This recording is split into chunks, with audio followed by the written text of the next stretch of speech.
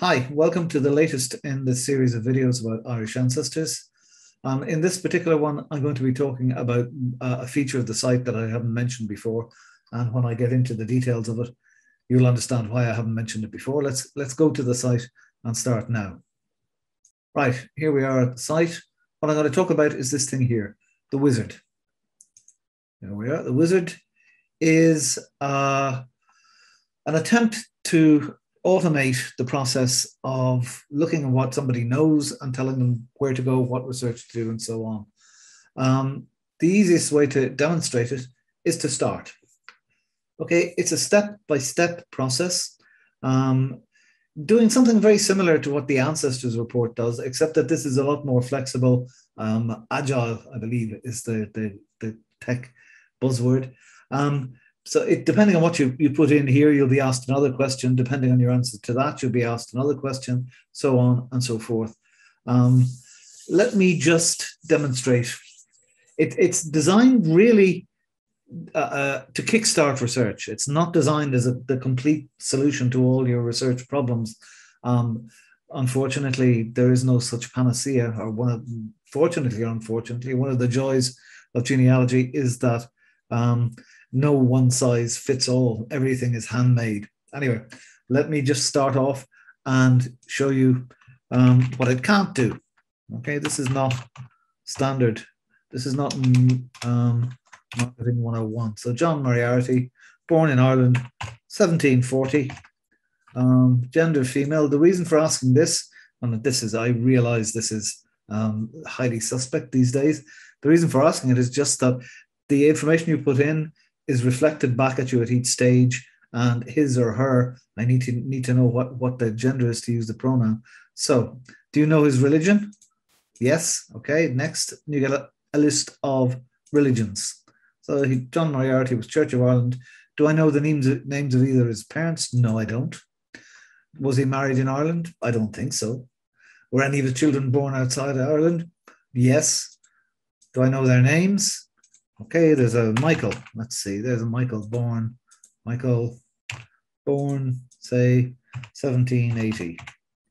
Okay, you can see along the top, the information you've put in is reflected there. So he didn't marry he had Michael in 1780. Do I know where he was born? If you click yes, he'll be given place name options, but I don't know where he was born. I don't know what occupation he had in Ireland. I don't know anything about his brothers and sisters. Did he emigrate? Yes, but I don't know anything about where. Did he die in Ireland? No. Any other relevant information? Nothing. So your ancestor was born into the Church of Ireland in Ireland in about 1740. He didn't marry in Ireland. He had Michael in Ireland. The reason for repeating all of this at the top of the page is just to make clear what you've actually put in. Okay. Also, it means I can carry the information forward and come to this. Okay. So you should keep in mind that there are at least 9 versions of the Moriarty surname, and it gives all 9 of them. And records of John may be listed under any or of all. However, Gaelic spellings are very rare in records before 1900, so O'Meara Hertig is unlikely to be the one you're looking for. This is the relevant. Irish records before the mid-1700s are notoriously poor, and your chances of finding out more about John Moriarty are pretty slim. That is a euphemism for saying maybe you should think about finding another hobby. Anyway, have a look at the numbers and locations of Moriarty in the mid-19th century and see if any of the place names are familiar from family tradition. So if you look, and you can see all the Moriartys are there this is the 1850s, but I would bet you that's where they were in the 1740s as well. Okay, even without even a general place of origin, so we didn't put in a place, it will be next nigh impossible to identify the right family. Before the start of births, marriages, and deaths, parish records are virtually the only direct sources of family events. Okay, you can do this and click through and see what Church of Ireland records there are. For example, let's see, where's the biggest there? There's that area in Killorglin. Were there Church of Ireland records? I don't think so. Church of Ireland, Killorglin. Okay, held by the Public Record Office in 1919. There are some online then, okay, on the church record. So there are some Calarglan records, but only from 1802. So nothing from the period we're interested in. So again, this is slim pickings, as the saying goes. All right, so that's the first thing. The thing is designed really for the vast majority of people whose ancestors were Catholic small tenant farmers who left Ireland in the mid 19th century or the late 19th century. So let's go back and redo it with those entries. I'm going to continue using John Moriarty because it can get too distracting to have all the various various surname things thrown up at you. So let's see, he was born in 1830. He was male. What religion was he? He was Catholic. Do I know the names of either of his parents? Again, let's try something typical. His father was Michael. I don't know his mother's maiden name. Was he married in Ireland? No. Were his children born outside Ireland? Yes. There was a Michael and a Mary. Again, do you know where he was born? Yes. Let's show you what happened when you're there. Okay. You get an option to pick a county, first of all. So we pick Kerry. Do I know anything more specific? No. Okay. So we'll just go on with Kerry. I don't know his occupation. Again, you'll see the information up here is all different now. He was born Roman Catholic in Kerry in Ireland in about 1830. You're not sure where exactly in Kerry he was from because he only knows the county. He didn't marry in Ireland. He had Michael and Mary. Okay, I don't know anything about his brothers and sisters. I don't want to put in immigration information, any other relevant information. And first of all, again, you see, because the surname is the same, the surname information you get back is the same. Before the start of state registration of births, marriages, and deaths in 1864, parish registers are virtually the only direct sources of family events. Because you only know John Moriarty's county of origin, you'll have to comb through the Roman Catholic records of Kerry. You can see a full parish by parish list of Roman Catholic records with dates covered and locations by clicking here. And that takes you to the site's listing of church records, and there are all the Catholic records. And you can see, you can go through them one by one, or John Moriarty's baptism is the record to aim for, okay, because you know his father's name.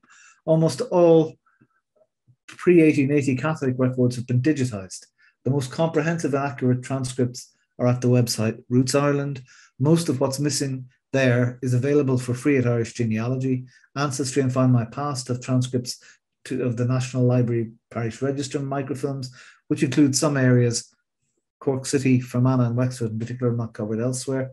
The quality of the transcripts can be doubtful. When searching, be sure to allow wide variations in dates and names and search under both baptisms and marriages. You can see some of this is standard boilerplate adapted to the particular circumstances of this man, John Moriarty. So what I'm trying to reproduce here is what I call trigger dates. Okay, anybody who's been doing Irish genealogy for a while has these in their, carved into their brains, burnt into their souls. 1864, the start of all births, marriages, and deaths. Okay, 1901, 1911, the first comprehensive census returns. 1858, the start of the state registration of wills, probate. So those kind of things. So what the thing aims to do is to apply those trigger dates with a bit more, not just giving you a list, as happens with the Ancestors report, but with direct links to the relevant sources and advice about which are good and which aren't, about which have missing things and which don't. So the thing attempts to be discursive. Okay, let's try John Moriarty with different records, different circumstances, I mean. So John Moriarty, year of birth, this time we'll say 1870. Male, and he was Catholic, of course. and we don't know the names of either of his parents. But yes, he did marry in Ireland, and his wife's name was Mary Mackey. And he was children born in Ireland, yes. So his first child, Michael, and his second child, Mary. Again, you can see at the top what you've entered is being reproduced, so you can keep an eye on that to make sure it's accurate. So he was born Roman Catholic in Ireland in about 1870. He married Mary Mackey in Ireland. You're not sure when, because you haven't entered a place name, so there's nothing about a county. Do you know where in Ireland he was born? No, I don't. I don't know his occupation. I don't know his brothers and sisters. I don't know about immigration, blah, blah. Okay. And you can see this again, the surname is the same. So this depends on what I have in the surname records. So John Moriarty or some of his family, that's an important point. It might be a father or a sibling from the information you've entered that were in Ireland for a civil registration event. And the good news is that full PDF records of all registered births 1864 to 1920, marriages from 1845 and 1864 for Catholic marriages, and deaths from 1871 to 69 are freely available at Irish Genealogy. Again, there's a link. There's some advice about, because his birth is before 1882, there's a full transcript of not a full transcript, a partial transcript, but it includes father's name and mother's maiden name on familysearch.org, and that will take you directly to the relevant part of Family Search. Again, it should be possible to pick out his birth, which should provide more precise information on the place of origin.